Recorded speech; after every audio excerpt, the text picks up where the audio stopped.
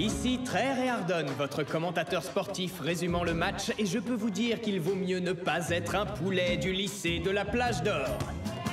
On dirait que leur nouvelle étoile dans l'équipe n'est pas si brillante que ça, finalement. Barbie, attrape!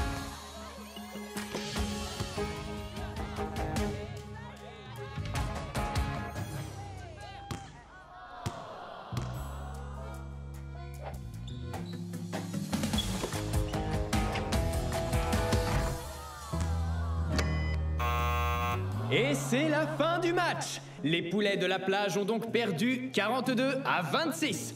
Tu auras plus de chance la prochaine fois, Roberts. Est-ce que c'est ma faute si on a perdu? Disons que tu as aidé à ne pas gagner. Je suis si mauvaise? Tu te souviens de la fois où j'ai essayé de jouer du violon et que vous avez dit que j'étais douée juste par gentillesse? Alors j'ai dit que je ne voulais pas de gentillesse, mais de vrais amis, des amis qui me diraient que je ne suis pas douée quand je ne suis pas douée. Oui. Tu sais que je suis ton amie, Barbie. Tu n'es pas douée. J'ai toujours été persuadée qu'à force de m'entraîner, j'y arriverais sûrement. Mais là, j'avais beau m'entraîner et m'entraîner encore, je ne comprenais toujours rien du tout. Je m'en voulais d'abandonner René. Mais j'avais aussi l'impression d'abandonner qui j'étais. Il ne me restait plus qu'une chose à faire. Tu es sûre? Prête? Et tu es positive? Absolument! Tu penses que tu es prête pour le double DK intensif niveau ninja, pas de pause, grand slam, supersonique, entraînement façon Stacy? Vas-y, je suis prête! D'accord, tu l'auras voulu.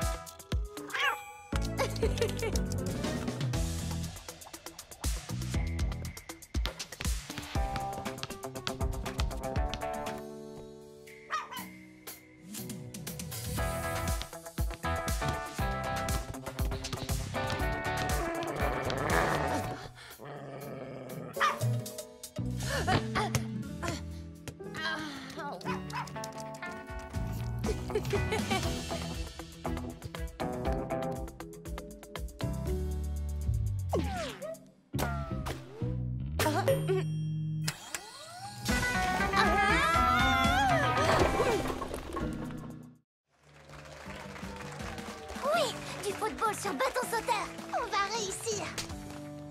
C'est une blague?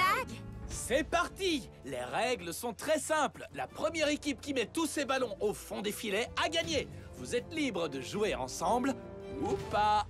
À vos marques. Prête. Sautez!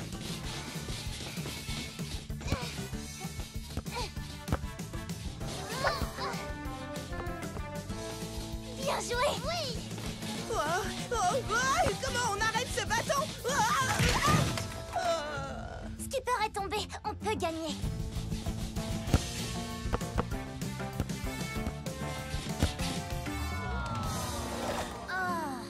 Pas de chance.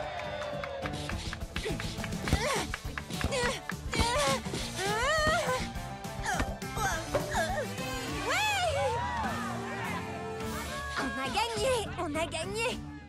Elle n'a pas besoin de nous narguer comme ça. C'est nous qui aurions dû crier comme ça. Et dois-je te rappeler pourquoi nous n'avons pas gagné? Rien de tel qu'un peu de pression pour nous montrer la famille idéale sous son vrai jour. Est-ce que quelqu'un peut m'aider? Hé, prends ton propre casque. Désolée, quelle mauvaise humeur. Oh, qu'est-ce que j'ai fait? Ah, est-ce que tu as vu les chiffres? On a fait une belle audience. Je compte sur toi pour me trouver encore plus de familles parfaites. Les voir se déchirer donne un tout autre sens aux trois mots chicane, chicane, chicane. Techniquement, c'est un seul mot répété 3 fois, mais peu importe. Que va-t-il se passer si ces filles réussissent à atteindre la fin du jeu? Vous savez que le coffre au trésor est vide. Tout est prévu. Personne ne survivra au prochain défi.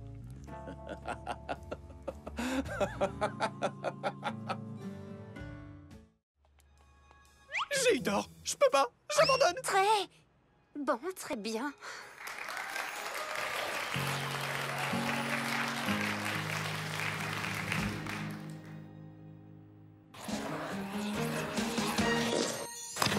Pitié, ce saut est d'une simplicité enfantine.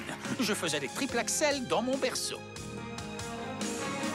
Mais où est passé son partenaire? Il ne veut plus patiner. Ça devait être une poule mouillée, en fait. Une poule? Il m'avait pourtant semblé que c'était un poulet. Mais une chose est certaine, je sais comment sauver le final.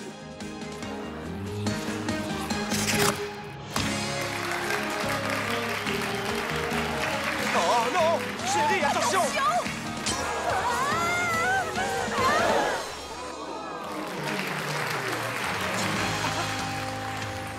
Serait-ce lui?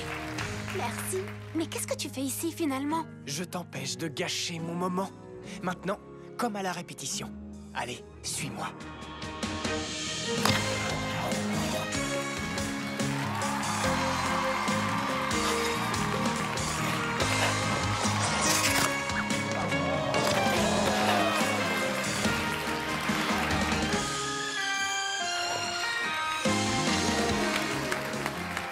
Mais pourquoi tu applaudis? C'est une Roberts. Mais le poulet est magnifique. C'est bien un poulet, n'est-ce pas?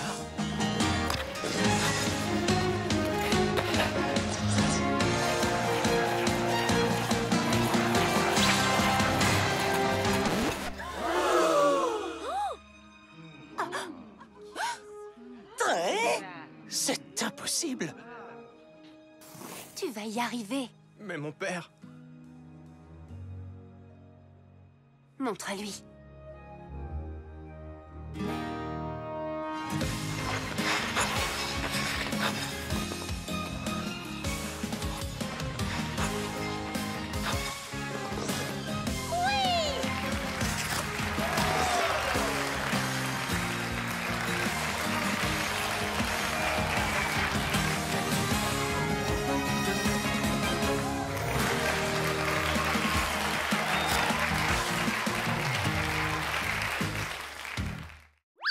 Bonjour, bienvenue dans Demande à Barbie. Posez vos questions et j'y réponds. En ce moment, je joue à cache-cache avec Chelsea. Lucille me demande, joue au tennis dans le parc. Au tennis? J'adore ça. Oh, Chut. Je t'ai trouvé, Barbie. oui, j'en ai bien l'impression. Bonjour, Tina. Bonjour Barbie. Prête pour un petit match? Bien sûr. Va chercher une raquette, elle est là-bas. Oh, où est passée la raquette? Je crois que quelqu'un l'a cachée. Mais où? Peut-être que les amis qui nous regardent pourront nous aider. Est-ce que vous voyez quelque chose qui ressemble à une raquette?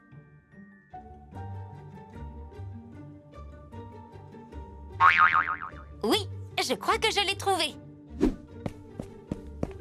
Qu'est-ce que ça fait là? Oh, on aurait vraiment dit une raquette. Regardons si on voit autre chose.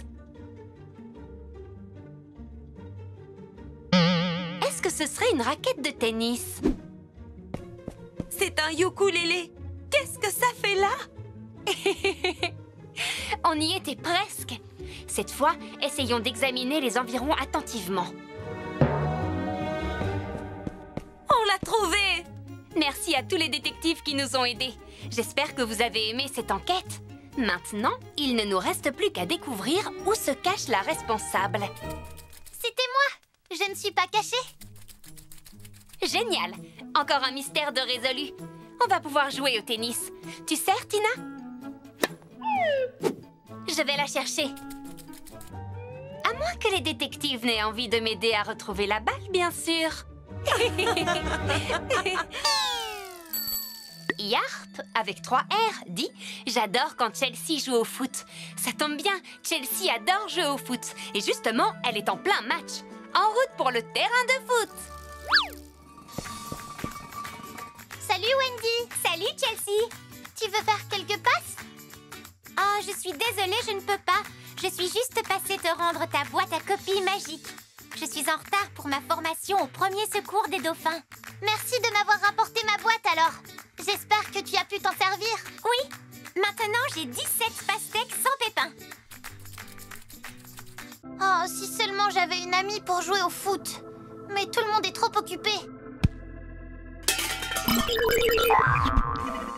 Ah ah! Chelsea, tu es un génie!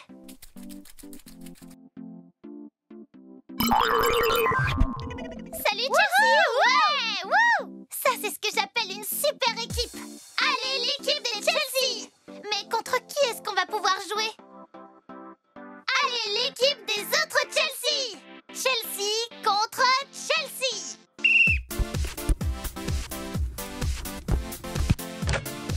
Chelsea!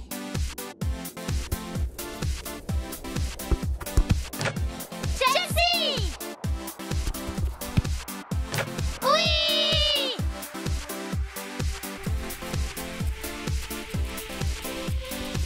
C'est ce que j'allais faire!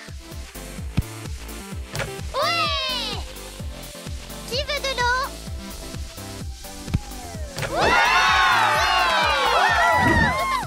Chelsea! Chelsea! Chelsea! Clem dit « Va méditer dans la nature avec Chelsea ». C'est une super idée. Je vais chercher un endroit au calme dans le parc. Je crois que j'ai trouvé le lieu parfait pour m'entraîner à méditer. Je suis à l'ombre, c'est très joli, et surtout... C'est tranquille. Je suis prête à méditer. Inspire. Expire. Inspire. Oh, tiens, tiens, bonjour toi. Ah! Oust! Oh, doucement, Chelsea. Cette abeille ne te voulait aucun mal. Les abeilles sont très importantes pour l'écosystème et on doit être gentil avec elles. Mais elle aurait pu me piquer. C'est vrai, et ça peut faire mal, mais je te rappelle que tu n'es pas allergique. En plus, une abeille pique uniquement quand elle se sent menacée. Tout ce que tu dois faire, c'est la laisser voler autour de toi. Inspire. Expire. D'accord. Concentre-toi, et pas sur l'abeille qui vole autour de toi. Et qui s'approche de plus en plus. Elle est tout près. Vraiment tout près. Elle s'est posée sur mon épaule, Barbie. Ça va aller, Chelsea. Essaie de garder ton calme. Souviens-toi de ce que tu as appris. D'accord. Je respire, je reste calme. Je suis très calme. Comme une abeille. Exactement. Regarde, tu as même fait rire l'abeille. En fait, ce n'est pas si terrible que ça. Les exercices de respiration m'ont aidé à me calmer. J'inspire, j'expire. L'abeille médite avec toi. Ah oui, on le fait ensemble maintenant. Bzzz. Excellent travail, Chelsea. Tu vois, c'est très amusant la méditation. Oui, c'est vrai. J'adore les abeilles. Rigolote 08 demande « Est-ce que tu aimes la boxe ?» À vrai dire, je n'ai jamais essayé, mais je suis toujours partante pour essayer de nouveaux sports. C'est bon, je l'ai. Wow, wow, wow, wow. Oh, non, je ne l'ai pas. Fais attention, on aurait pu se faire mal. Oh, ça alors? Tu fais de la boxe? Tout à fait. Je suis Bonnie, la championne de boxe. Une vraie championne de boxe? Bien sûr. Tu veux que je te montre? La boxe est un excellent sport et ça peut toujours servir. Ce serait super. Qu'est-ce que je dois savoir? Beaucoup de choses. Mais pour aujourd'hui, je vais t'enseigner des techniques d'autodéfense. C'est toujours bien d'être capable de se protéger. Tout à fait. Maintenant, lève les pognes. Les quoi? Je parle de tes mains. Lève-les comme ça. Ah, tu seras une super boxeuse. Et toi, tu sais comment motiver quelqu'un? Merci. Bien. Tu esquives et tu recules. Vas-y, frappe. Barbie, tu es une vraie championne. Merci. Tu vas y arriver. Encore un petit effort, il en reste 2. Continue comme ça. Merci. Bravo, tu as réussi. Ça, c'est de l'exercice. Il faut travailler dur pour devenir boxeuse. Et encore, là, ce n'était rien du tout. Oh là là. Merci d'avoir regardé Demande à Barbie. J'ai passé une excellente journée. C'est génial de passer du temps à l'extérieur avec ma sœur et mes amis. Et en parlant de sœur, Chelsea, on peut y aller? Oui, vous venez les Chelsea? Ça risque d'être intéressant. À la prochaine fois. Au revoir. Bonjour, bienvenue dans Demande à Barbie.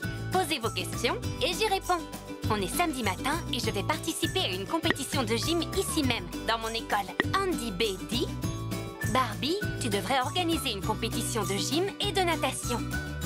C'est une super idée, mais je doute qu'on puisse faire les deux en même temps.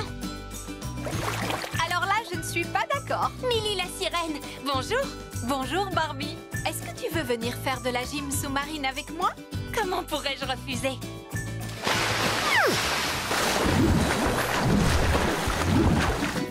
Tu verras, ce sera la meilleure séance de gym sous-marine de toute ta vie. On va tourner, flotter et surtout s'amuser.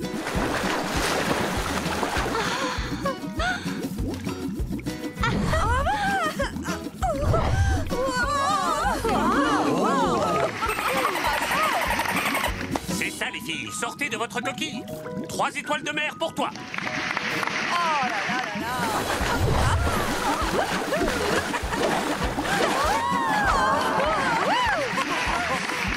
Moi aussi, je pourrais le faire, si je n'avais pas ma maison sur le dos. Barbie, c'est à toi.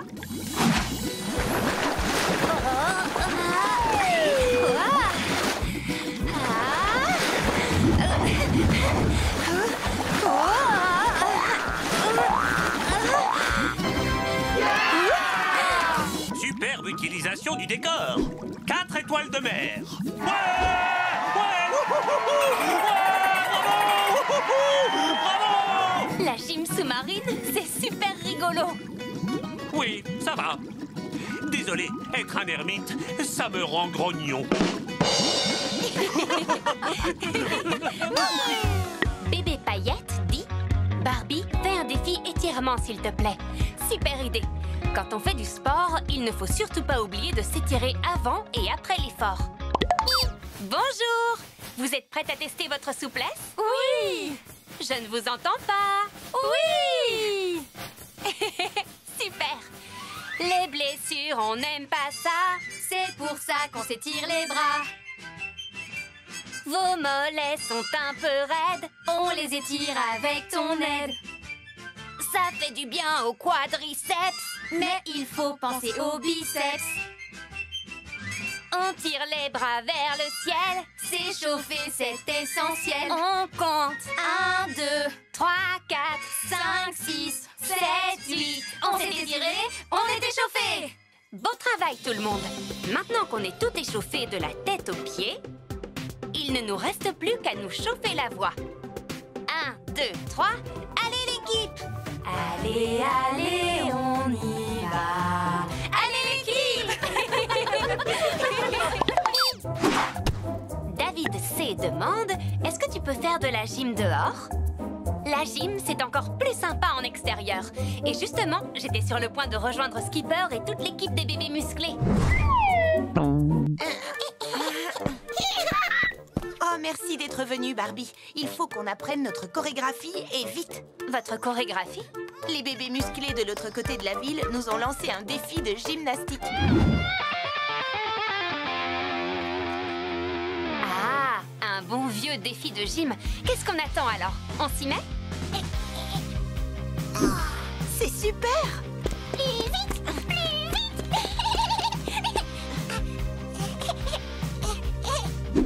Super!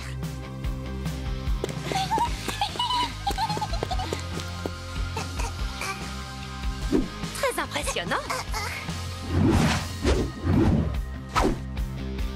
Vous êtes prête?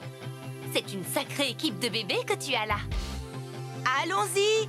Les bébés musclés, vous pouvez venir, on vous attend!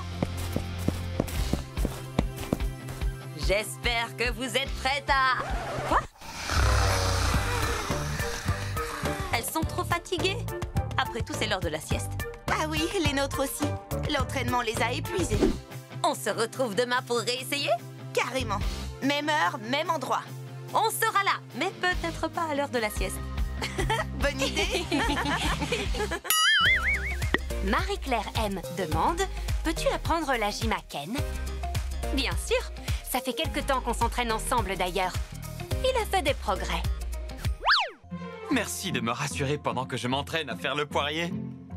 Tu m'aides beaucoup. Ouais. Ça va, je n'ai rien. Quand tu veux, Ken. Aujourd'hui, je voudrais qu'on travaille ta concentration. Ça t'aidera à garder l'équilibre. Je suis très concentré. Oh, regarde, quelqu'un fait des saltos. Oui, ça arrive souvent en compétition. Beaucoup de personnes s'entraînent au même endroit. Compris. C'est pour ça que je dois me concentrer. Comme ça. Oh! Quelqu'un est en équilibre sur les barres parallèles. Si tu as du mal, essaie de te concentrer sur ta respiration. Bonne idée. J'inspire, j'expire. J'inspire. Du popcorn. Il est chaud, il est bon, mon popcorn. Il sera parfait pour vous distraire. Venez chercher du popcorn. Je n'arrête pas d'y penser maintenant. Bon, on va changer de technique. Qu'est-ce qui te détend le plus dans la vie? Voyons voir. Je ne suis pas sûr. L'océan, peut-être? J'adore l'océan.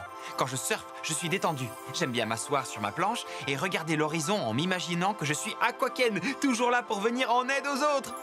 J'aime bien nager avec les dauphins, me faire une cape avec des algues et sortir de l'eau avec des algues partout. Trouver un coquillage super joli et... C'est ça, Ken! C'est la solution! L'océan t'aide à te concentrer. C'est vrai! C'est super! Je pourrais faire ça toute la journée. Popcorn, venez goûter mon délicieux popcorn et vous oublierez tout le reste, c'est sûr. Mais d'abord, je vais manger du popcorn.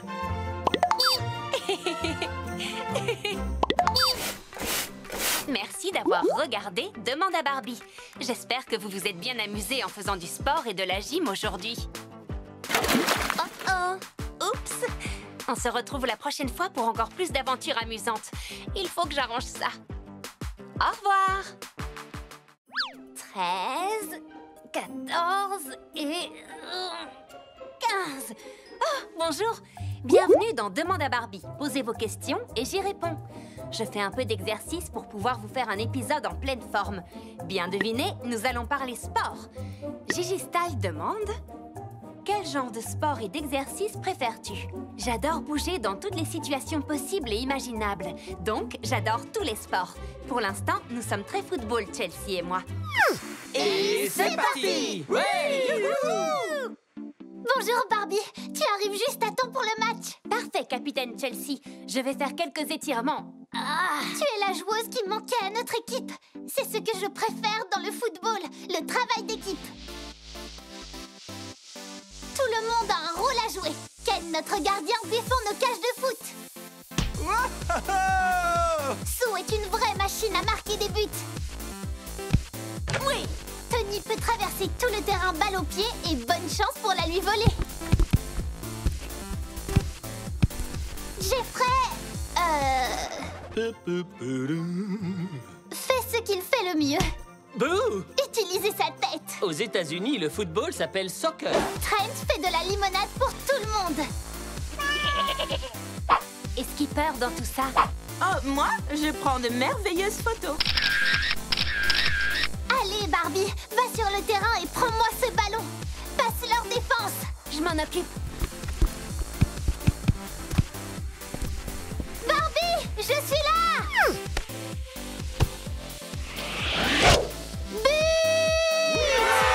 Hé, Skipper, prends une photo. Tout de suite, capitaine. Tout le monde dit équipe. Équipe. Andrea A demande « Peux-tu nous donner des exercices à faire tous les jours ?» Bien sûr.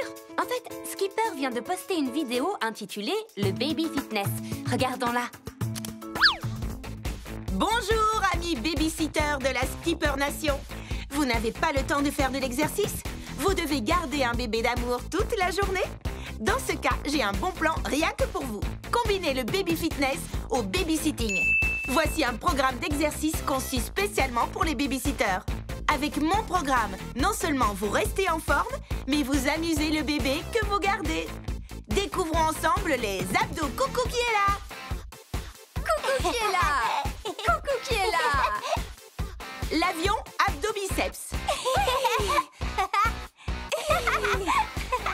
Le adada cuisse musclée. Adada.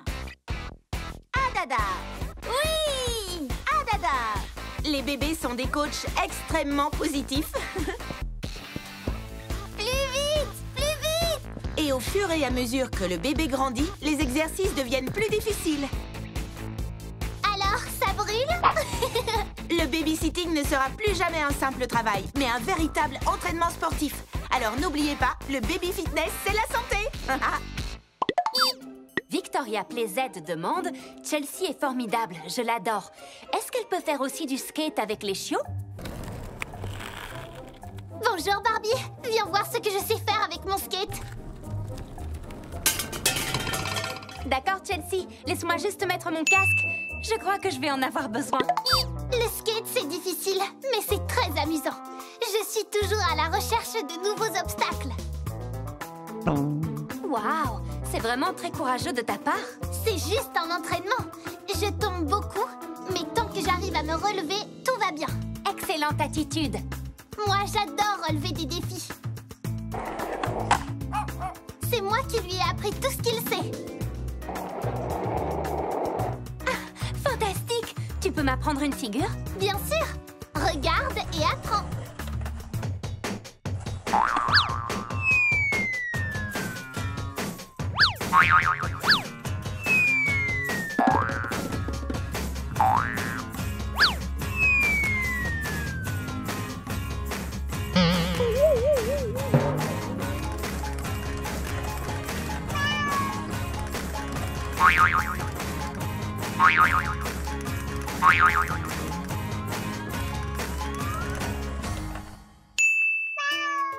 À ton tour. D'accord.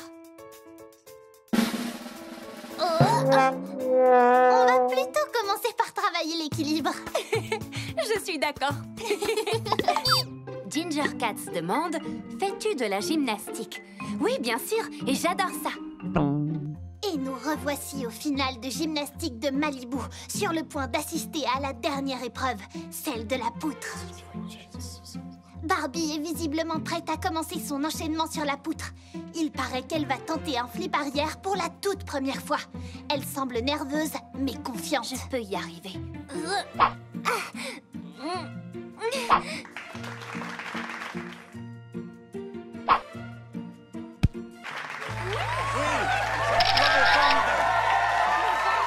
Le jury m'a donné les résultats. 4,5 4,5 4,5. Je suis heureuse d'être ici. Et maintenant, voici Audrey déjà sur la poutre. Elle se lance dans son enchaînement. Wow, c'est formidable.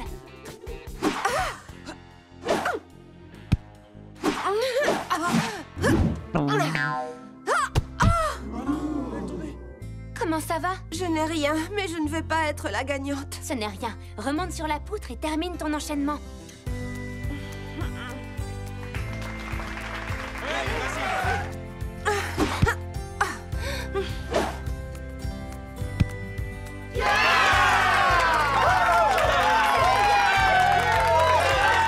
Notre gagnante du jour est Barbie.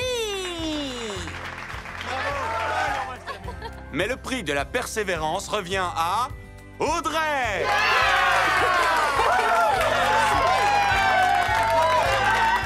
Merci de m'avoir dit de continuer, Barbie. Et vous remportez toutes les deux la coupe de l'esprit sportif.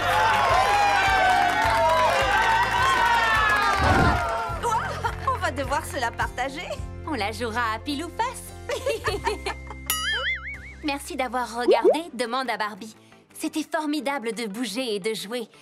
Et on se sent tellement bien quand on fait de l'exercice. Mais ça fatigue aussi. Je vais bien dormir cette nuit. Au revoir.